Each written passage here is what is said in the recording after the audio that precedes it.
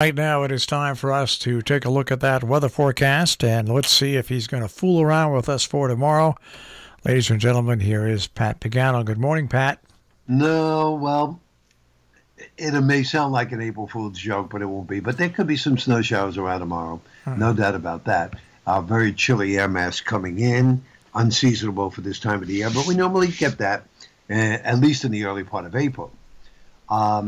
Interestingly enough, I thought you'd be interested to know that yesterday, the hottest temperature in the country comes out of Texas. Rio Grande Village in Texas, 101 degrees. Now, think about this, folks. Texas, 101. Now, we're just going to go over to Utah, which is not far from Texas. And it's a place called Peter Sinks, 20 below zero. So the difference in high and low yesterday in the United States was 121 degrees. And there were only a few states apart. Peter Sinks is this big crater in Utah. And they have they just don't know why it is so cold in this crater. But they put down automated measuring devices and everything down in here. And often it comes up with temperatures like this, 20 below zero. Incredible. Anybody live there? No, it's a big crater. Big crater. Nobody lives there. Nope. Oh. So, but that was the cold spot, and I thought you'd be interested in that. In the meantime, before we get to our weather, I was just curious to find out from Marshall, did you get the trees lifted off your car yesterday? No. What has to happen? The insurance companies are in control of because the trees are on the cars. Okay, they before they cut the trees, they have to lift them off the vehicles. So they have to find a piece of equipment and get somebody to come in and lift the trees off the vehicle and then cut them up.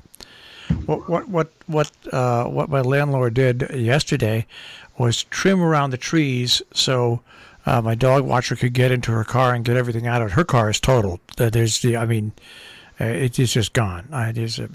It's not a pancake, but it's gone. It's still hard to tell. My car appears to be semi-okay. But you never know because a trunk did hit the front hood, and you don't know. I'm going to have the suspension checked because my landlord's son owns the house right across the street from me, and I saw the video of what happened because we all have motion cameras around our houses because of bears and stuff like that, and I saw what happened, Pat. Mm-hmm. And the interesting thing is at my house, we got the Mount Rigas behind me, okay? So we very rarely get strong west-east winds, okay? Very rarely. It's always north to south, south to north. You know, we get swirling winds like that. Well, what must have happened with these winds the other day is somehow a strong gust of wind got over the mountain, you know what I mean? And then gained speed coming back down. Because you can see pictures about 10 seconds before the tree breaks apart. You see it violently moving west to east, violently, and then all of a sudden, the part that falls off, it doesn't blow off. It breaks and falls off, and boy, those things, it comes down with a thud. It's amazing to watch it. So, but anyways, they have to take the trees off the cars, and then once they do that, like I said, I know the one car is totaled, and my car, I've just got to have some things checked out because I've got to make sure the hood's not lying on the engine.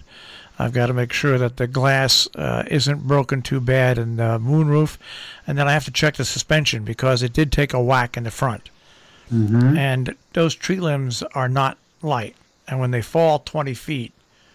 So we'll see. We'll see. I might be lucky. I might get out with just like having my insurance have to cover $2 or $3 or maybe $3,000 or $4,000 worth of damage. But Heidi's car is gone. Done. Sold for iron. I'm so sorry for her. Well, we won't have to worry about wind today, but you will have to worry about showers coming in this afternoon. Best time would be between 1 and 3. That's when they'll start. Low 60s. We'll have periods of rain tonight, mid 40s. Now for tomorrow, Showers and or wet snow showers will end by afternoon, and it'll get windy then. And the highs will only be in the 40s. It'll be partly cloudy with a cold wind Friday, 40 to 45 at best. Sunny to partly cloudy, mid-50s Saturday. Easter Sunday is not looking very bright. I think there's going to be variable cloud cover, and there could be, a light shower here and there on Easter Sunday, with highs staying in the 50s. Now the wind that is coming tomorrow. You say it's going to be windy. We're not going to have those 50-mile-an-hour gusts, though, right? No, there'll be gusts about 30, and same will hold true on Friday. Gusts about 30. I'll park my other car someplace else. I totally would do that if I were you. And of course, are you in tomorrow? Are you coming in tomorrow? Why wouldn't I? Only because today's the 31st, and HBO Max is going to be premiering your movie. Yeah, no, I'll watch it when I get home tomorrow. Like I said, I don't wait till tomorrow. Okay. Yeah, I don't need to be first in line to see it. As long as I can see it, I'll see it, and then go from there. No, I don't. Okay. I'm not one of those people that has to be. Okay, this is when it's debuting at 9:00 on Thursday night. No, right. No, I can wait till then. I can wait till I get home and settle in. Yeah, to watch Godzilla versus Kong. Godzilla versus Kong. Yeah, I don't know if I'll get a chance to see that today or tonight, but I'll give you, if you don't, I'll give you my, because I'll definitely watch it later on today, but I'll give you my my thumbs up or thumbs down.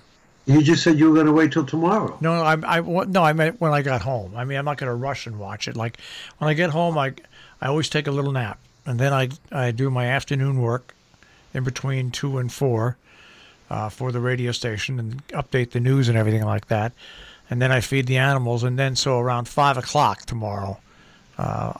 If I'm feeling bright and chipper and can stay awake for 2 hours, then I'll watch it tomorrow evening at around 5:00. But if not, I'll watch it the next day. Okay. Oh, and by the way, I did go to the pet shop yesterday and get that natural organic collar for my dog. They only had one left, but she said more are coming in, and they last 3 months. And they run between $15 and $20, and they're plastic, and you put it around the neck, and then you snip it, after you get it through. So make it nice and neat, and it's a pleasant smell. It's a smell of I think peppermint, almond oil. I forget what else. It's all natural ingredients, and it's a very pleasant smell. So your pet also smells nice. Maybe I'll get one and wear it around my neck. I think you better put one around your car. That nothing will help that. So, I saw a great documentary yesterday on Amazon about the Iron Sheik, the wrestler who played the bad guy to perfection years ago. I've really come to appreciate the documentaries.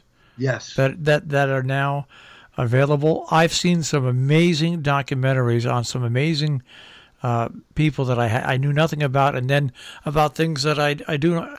And the art of documentary making has really come these a very long way. You're absolutely right.